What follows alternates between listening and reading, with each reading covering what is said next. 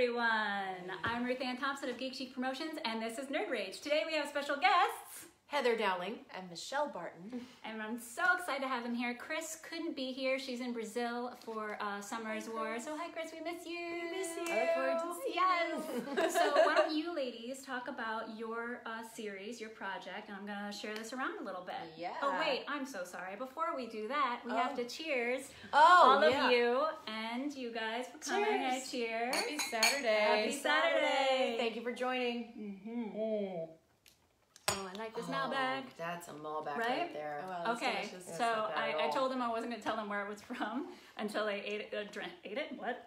Drank Chewed it it down. because it's my favorite Malbec. Brought to you by, no, just kidding, we're not sponsored by them, but I That got would it be at great. Trader Joe's, If anybody wants to. and the bottle is only $3.99. Shut What? the front door. Right. It's delicious. Oh, yeah, So Trader every- Joe's. yeah, no, Cheers. keep drinking, keep drinking. All right. You guys, tell us, everybody here, because obviously I know all about your project because we've been following it for a while, but our viewers probably don't know about it. So You probably don't know about us. Yeah, would you like to know about us? We're going to assume Yes. yes. Do it. So Michelle and I have been acting accountability partners for a long time.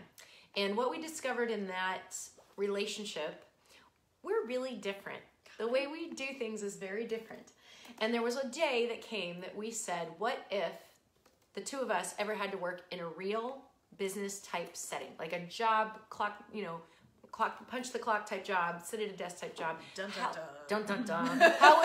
How would we work together? Like, how would we make that work? And all this, we started to improv, we started to write, and before you know it, we had A show that we show. now call Down the Middle. Down the Middle. Yeah. Why is it called Down the Middle, guys? So the premise of the story is that an uptight workaholic named Karen is working for a boutique ad agency in Denver, Colorado, and the owner surprises her and his daughter, That's Aurora, my baby. a bohemian trust fund baby, surprises them, says, I'm retiring, you two are 50-50 partners in the agency. So we split it Down the middle. we We do that a lot. Like, have you guys done this before? Like, We talk have. about it? Well, you know what and this is kind of what happens is that Heather and I actually meet in the middle quite often. Yeah. You know, but what we did was we really, as we were creating these characters of Karen and Aurora, we really had fun improvising, really playing into each of our extremes. Yeah, leaning into the strengths and weaknesses that we saw with each other. And so. so now we have this show, and we partnered with a production company called Drama 34 Productions. Drama 3-4, We love you guys. We love them. And we are really diving into what does it take to collaborate when someone seems so alien? Which, I mean, so our show, if we were to say it in 3 words, is like The Odd Couple meets Dharma and Greg meets Women in 2019. And The Odd Couple That's the archetype- gist of it. Yeah. Yeah. And what we're doing right now is we're crowdfunding the thing, and that's another piece of collaboration too, because it challenges the way we work together too. So We've we're actually working on- become the characters. it's very in the it's very crowdfunding meta. campaign. It's very meta. Now we are in the practical business world having to figure things out. It's a whole other it's a thing. It's a whole other show, the meta part. Yeah, and we were joking because Chris and I are kind of an odd couple in the same way, because And Chris, I Yeah. love that I'm kind of glad you're not here because I want to talk to Ruth Ann We're about gonna pump her about this. because so we've been accountability partners. We probably for about 3 years we were in accountability, and then about coming up on 2 years we started writing together. But how long have you and Chris been up to this together? yeah, so Chris and I have known each other for 9 years now, and we started GeekChic Promotions. It's going to be 4 years in May. Oh, wow. And it was actually totally random where we were working with a woman at Girl Scouts who wanted to start a events company. And she reached out to Chris and was like, hey, like, you have so much knowledge about like the geek world and comics and all this. Why don't we make it kind of a geek theme event company for doing weddings and that sort of thing? So the world went, we want this Yeah, from you. exactly. And then Chris was like, well, we should bring Ruth Ann on because she has done lighting for 15 years. She's done set design for nearly as long, bartended for 11 years, yada, yada, yada. So, and also has all the geek cred. So Lots of geek. Yeah. You guys know that yeah. part. So what's crazy is then there's actually a fourth partner that was a part of it, and then we did our launch party for my 30th, my nerdy 30, as it were. If you want a nerdy 30, Yeah, get in right? touch, right? Nerdy 30. That Yeah. sounds like a dating app or something. Oh, please. Nerdies over 30s. Yes. Nerdies in their 30s. There you go. Very on Mark board with that for yeah. next month's project. We'll take that on Winter Craft Fest. Yeah, exactly. And then when it just kind of blew up where we started to do a lot more convention work and doing the programming and panels for conventions, and our other two partners weren't really on board for that, so they kind of very, very amicably went their way, and that was the history of GeekChic promotion. But yeah, Chris and I are, it's funny because like a lot of people see us more as opposites than I feel like we are because we've known each other for so long. Right. Well, what are some of your unique gifts that you each bring to the table that are different? That's what I want to hear. Yeah, so Chris is excellent with business stuff. Okay. She's fantastic at it. I am terrible. Absolutely terrible at it. I try, but I'm terrible. No. So she handles logistics. She handles a lot of the logistics, and then I do, we kind of equally do the social media aspect where like, but maybe I'll create more of the posts or like the videos or whatever, and then she'll like find the twist or whatever. But it's kind of, we found this perfect meld of whatever like I don't know about, she does. So like the bar, let's say, of like events and like the drink designing, that's gonna be me. Her side of it is gonna be like she's so good at details, like when it comes to like events and that sort of thing. Like the perfect little details. Like I always would joke with her, is like I'll do like the lighting, the this. I was like, I can't even make a bow. I'm like, she's good at that. But it's really great because that's what we want to explore so much, and down the middle is that if you can get over resisting what has you be different from the people you work with and start to locate, and I'm not pretending like it's all easy, but if you start to locate what individual strengths are and who can bring what to the table, it's amazing how much you can rely on them handling some piece of it and you handle the piece you're good at. And there's a lot of freedom in that too, because then you're not trying to do all of it. Well, and also you learn a lot from each other. Oh, yeah. And it kind of like, not that you meet each other in the middle, but like if you're extremes, you kind of slowly start moving towards each other a little bit. Well, and there's moments where like you will say something totally psychic where I'm just like, we just thank you. We'll flip the script. It's so strange. We'll like come into a moment where I get into this very intuitive, ethereal energy, and then she's I'll be talking structural. It's like a mess. Yeah. It's like one of those bad 80 movies where the kid and the mom and dad or whatever switch bodies. It's like that a little bit for a minute. Do you and Chris ever do that where you guys shock each other with what the other did? Yeah, for sure. Yeah, and it's great because like we drive each other crazy, but in the best way.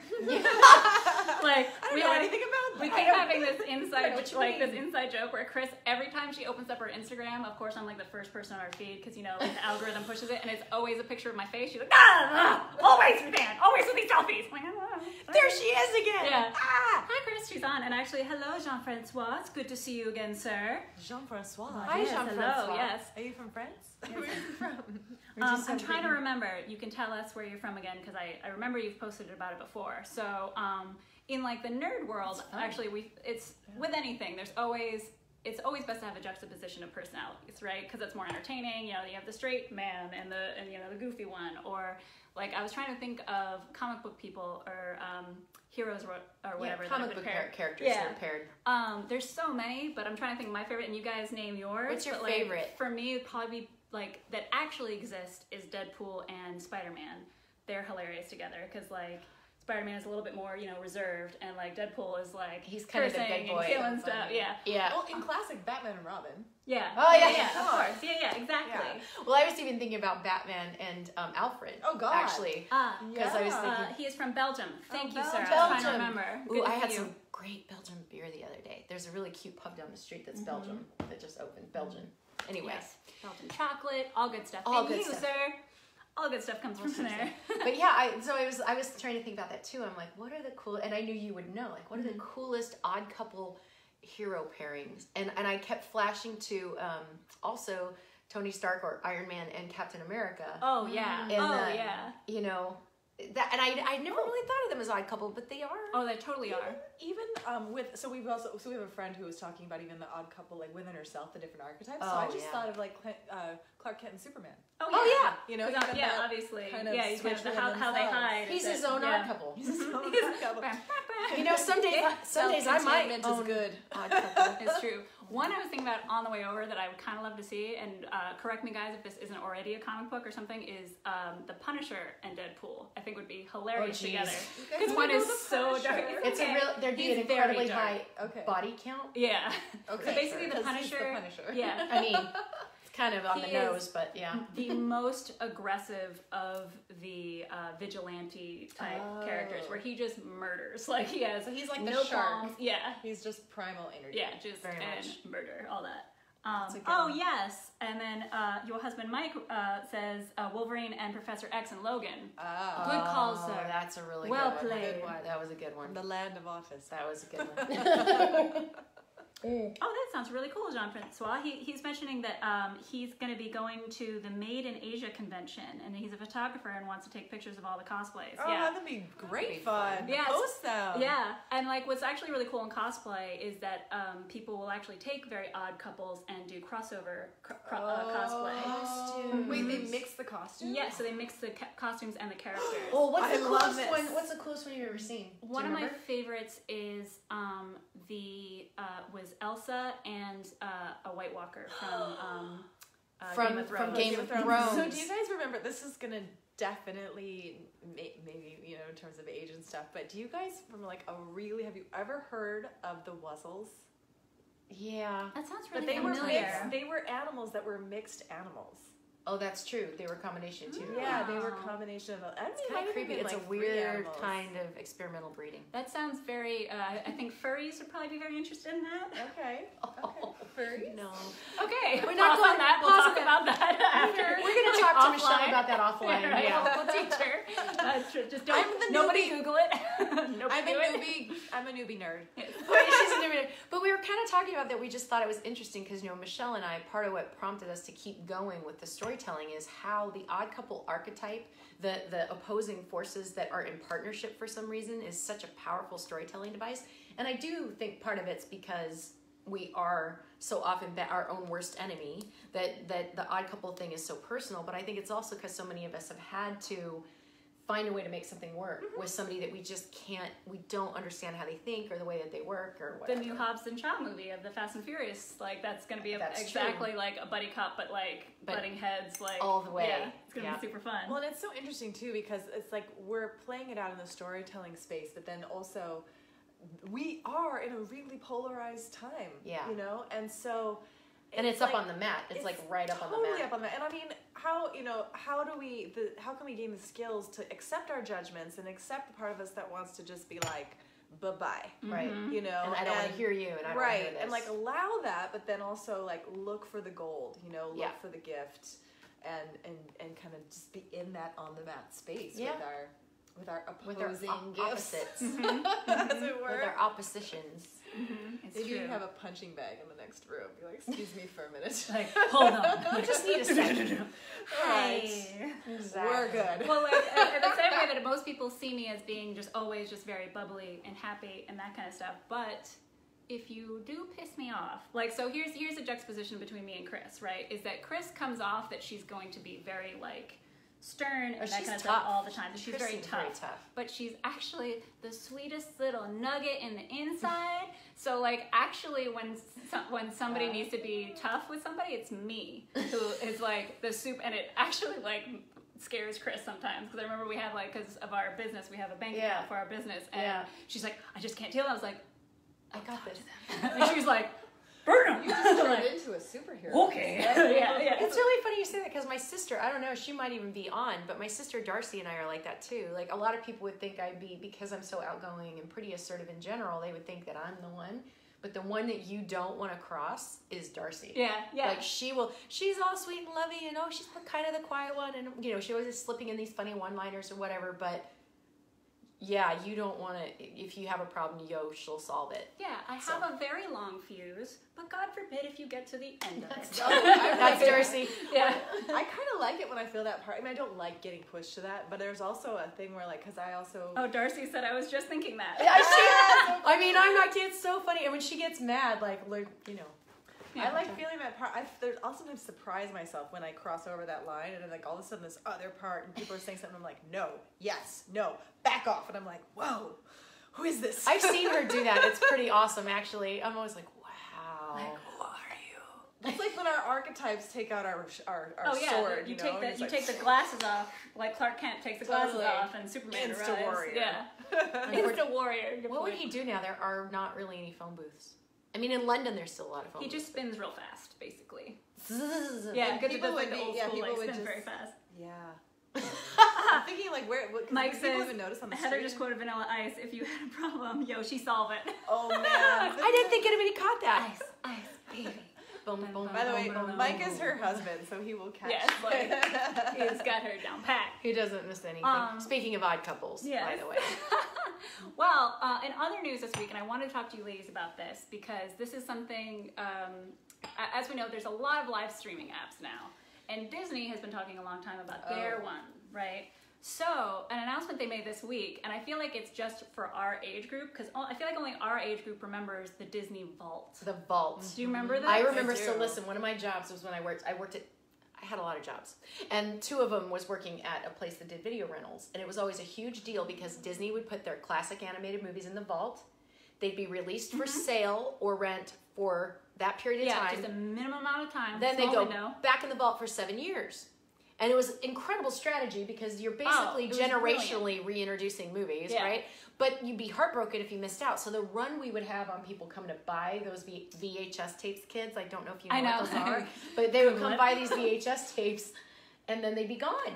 Yeah, they're just gone. I have a whole box I of them in remember my it being closet. such a drama, like Oh, for me and my family, it's because a like we saga. are Disney, like a Disney family, and I'll never get how upset I was because the first time The Little Mermaid came out, there was Which some is- dirty drawings in the original. Yep. And then they just yanked it, and my VHS broke, and I'll never forget my my no. sibling. I have some siblings that are much older. My brother's wife, she had the original VHS of Little Mermaid, and she gave it away. And I was like, no, So because you used your voice on that one. yeah, and so not only did that go in the vault, but like that version cannot be found anywhere. And so I remember being That's so like a upset about collector's it. item, seriously. But it's like almost upsetting to me now that like so the new app, the Disney Plus app, is going to include everything in the vault, which is just and if you guys think about this, so not only is it every vault, every Disney classic, the animated that we're thinking about that we grew up with, but it's all Disney properties.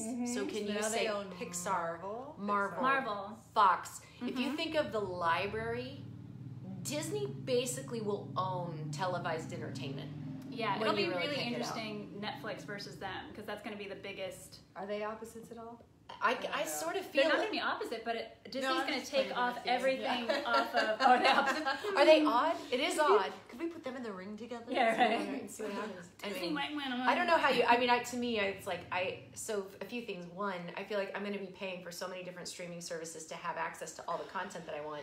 That I mean, that's a lot more than cable at this point. George says Disney owns our Childhood. Childhood, literally. Yeah. They literally do. Like my husband was talking about Indiana Jones. You've got Star Wars. You've got all the animated things. Yep. You've got, and any new content that gets created on those platforms also belongs to them.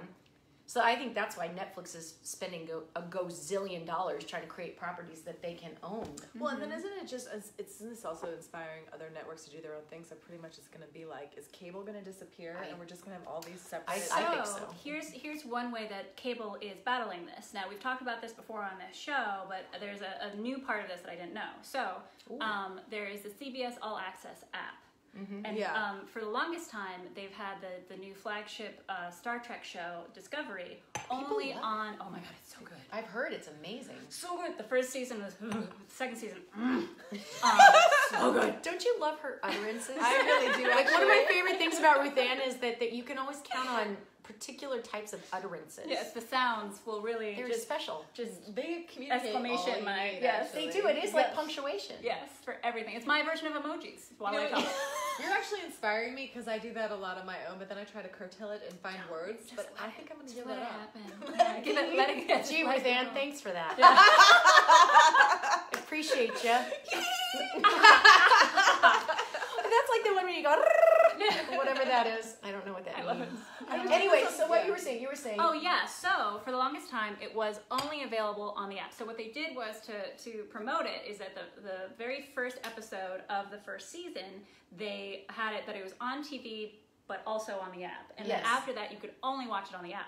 Now, what they're going to be real smart and do, because like it's not getting enough people to get the app. Like I only have the app because of A, Discovery, but B, I don't have the normal setup. I have no cable. I don't even have the ability to have cable. People don't. I don't either, actually. So I use a digital antenna and then apps basically to watch all my stuff. So what CBS is gonna do is that it will still be on the app. Discovery will still only be available on the app when it drops. But then on TV, it's going to show like a week or two later. Oh. So they're basically going to split the cost of the show between their TV app and their then, TV with the advertising that the network throws. So I feel like for a while, a lot of cable... Wait, they're going to show it later on TV than on the app? That's what flips the script. It sure does. Actually. I got the whole world of it's... Our industry is just like, it's such a wild west right now. Listen, even, I got to step back because what we're doing, it is a result of the industry flip. Yep. Like what we've been told as actors and writers is like, okay, if you're an actor, if you're sitting around waiting the phone ring, good luck.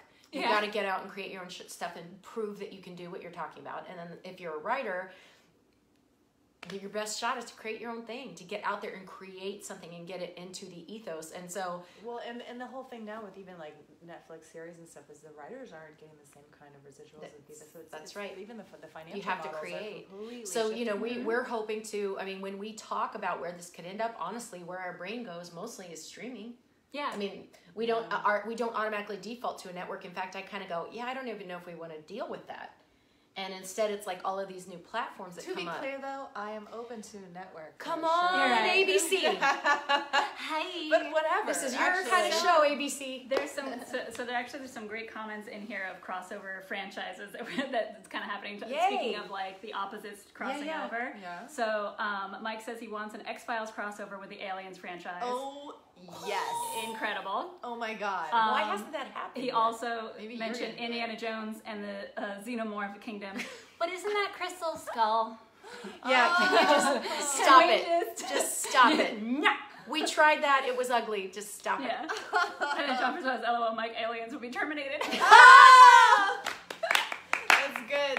Well, so another funny crossover that I've always thought about, because in Doctor Who, aliens are always actually just, like supernatural stuff is always just aliens. Sure. Versus on Supernatural, aliens are always just supernatural. So like I want to see a crossover so badly, because now they would definitely... Well, that would prove out the truth. Yeah. It's right there. It would just prove out the truth. The truth of life. Yeah. Life. Michelle. That's what I was thinking, but I wanted to make sure that's where you were going to That's right. Actually, did you see one of our promos is named after Supernatural? Yeah. Because we consider them an odd couple. Oh, of course. And they other Sam and Dean, of course. Totally Sam and Dean. Yes. Like this. Yeah, so. We actually, on our crowdfunding campaign, for all the incentives, they're named after They're all odd couples. They're all different odd couples. Yeah. Laverne and Shirley and Sam and Dean and Leonard and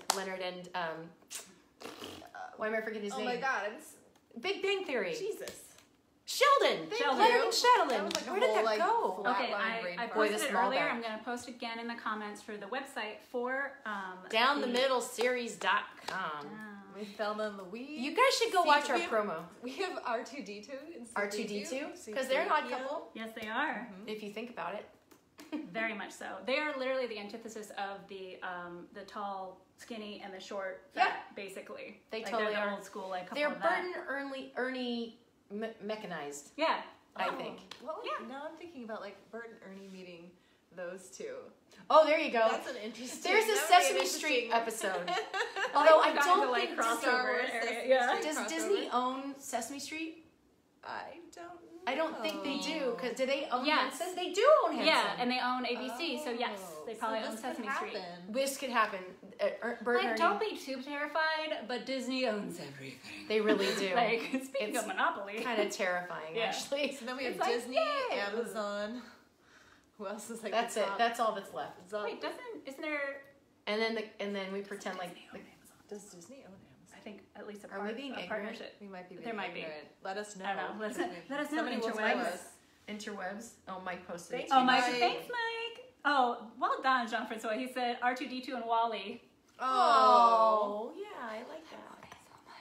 I have a story about that, but that'll have to be another episode. So, since Chris isn't here, we are not going to go in depth about Captain Marvel, though we've seen it, and we all have opinions about it. We're no spoilers, but we are, and you guys can mention your star review. So we'll do like 1 out of 10 for star review. We'll say the star review and just our favorite part with no spoilers. And cool. I actually haven't seen it, so I get to be the audience. Yeah, for this one. She gets the audience and take our feedback. Yeah. I'm going to give it 8 out of 10 stars.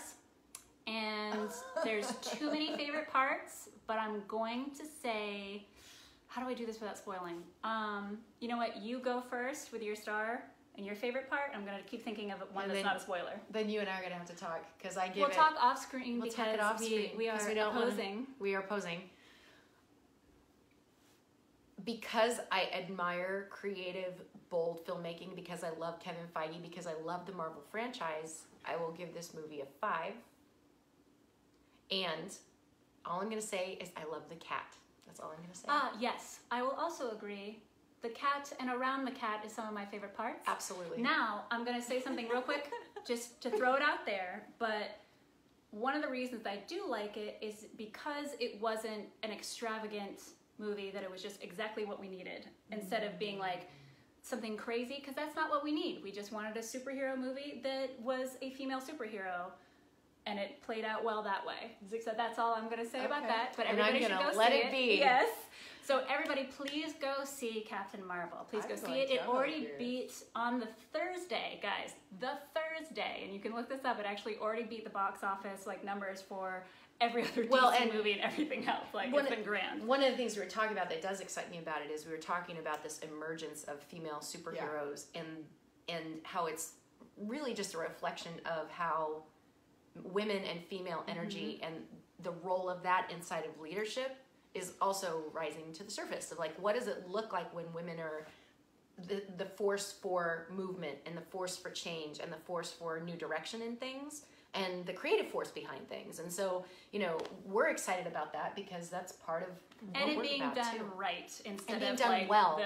the mistakes of Obligatory. Catwoman and other such films. How did you? I didn't get to see where you guys fell on Ghostbusters. Oh, we loved the first film. Yeah, like there's problems with it, but like happy to see them. Yeah, it was great. I think either the last Nerd Rage or the Nerd Rage before that we actually discussed. We went into I missed it again. That one. You know what I'm loving though, just in terms of there's like the films, and then it's really there's all this, and like the women are often like calling each other goddesses again, and kind of even outside of the geek universe, like leading into this kind of archetypal mythological superheroine space, and then like how do we bring that back into our lives and engage with every so day. Jean-Francois actually says, what are your favorite Marvel female superheroes? Good question. Marvel. So as I talk about on the show a lot, my first thing kind of on my own was X-Men. Like I was raised on Star Trek, I was raised on Star Wars and a bunch of other nerd stuff, but X-Men was my baby that I got into at like the age of like 7, 8. So it was Storm and Rogue were like, people. Rogue. Yeah, I was a big fan of Rogue back in the day. It's been a long time, but I was a big fan of Rogue back in the day. That's a tough one.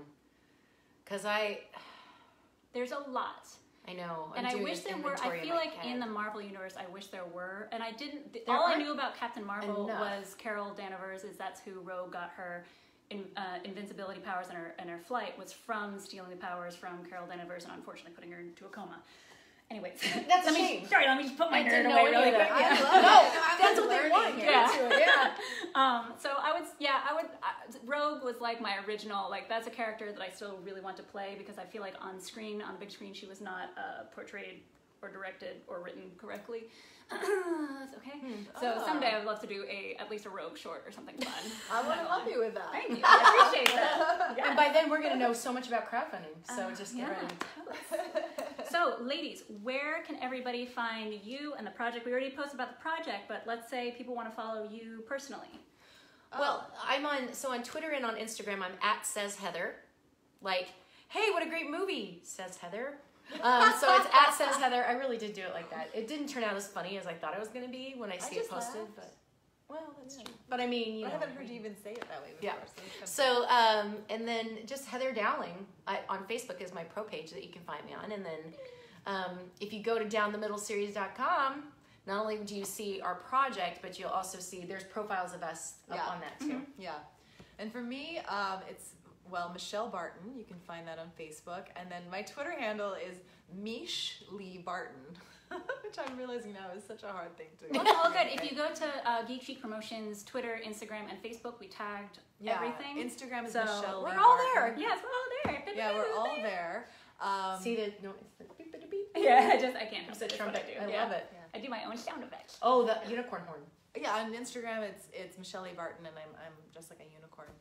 Of course. That's how you'll know True. that you have the right one. Yeah, Yes. actually, there's a whole. I think that I want to see the unicorns come into some kind of great story, because there's one. I did this photo where I got to be like a fire unicorn, and then like a unicorn jumping over the rainbow, and I was like, I think there's so much available to create some kind of like new mythology with the unicorn stories. Well, I'm just gonna plug. We'll that talk right now. about My Little Pony and the bronies and all kind of stuff Yeah, off yeah, screen, yeah, because it's yeah, actually a big thing on the interwebs. Well, George, your comment is going to pull into what I was about to talk about. So George gave his review, which was, just the star review of Captain Marvel, which he gave it a 7.1, thought it was okay. There's a lot of story to tell, but I thought they did it in a 2-hour movie. The soundtrack made me nostalgic. Yes, I was sitting in the theaters, and the whole time, like, all that music was playing. Yeah. I was like jamming out, I was looking around, I was like, all these people under like 25, I was like, Oh, yeah. I have no idea They this didn't- music. Yeah, it is a good That's 90s. a good yeah. cross-generation Yeah. thing, though. It's a Yeah. great 90s soundtrack. So everybody for who sure. hasn't seen the movie, I'd give the go soundtrack see like it. an 8. Yeah, like All right, very now good. I'm definitely Yeah. doing it. So everybody go see this movie, and Chris and I will be back next week to discuss it in full detail, so that way all of you have the chance to watch it in theaters. But ladies, thank you again so much for Thank joining you us. for helping us do this. Yeah, Oh, we so should much. cheers. Oh. Cheers. Cheers, ladies. Thank you for Cheers. joining us. Yeah, And you guys. Here's Cheers. to all those in the world who come together and work with Yes. each other's unique gifts. Yes. And meeting down the Cheers to middle. that. Down the Yes. Cheers. One more cheers. One more cheers. Never enough. All right, and we'll see you guys next week. Bye. Bye.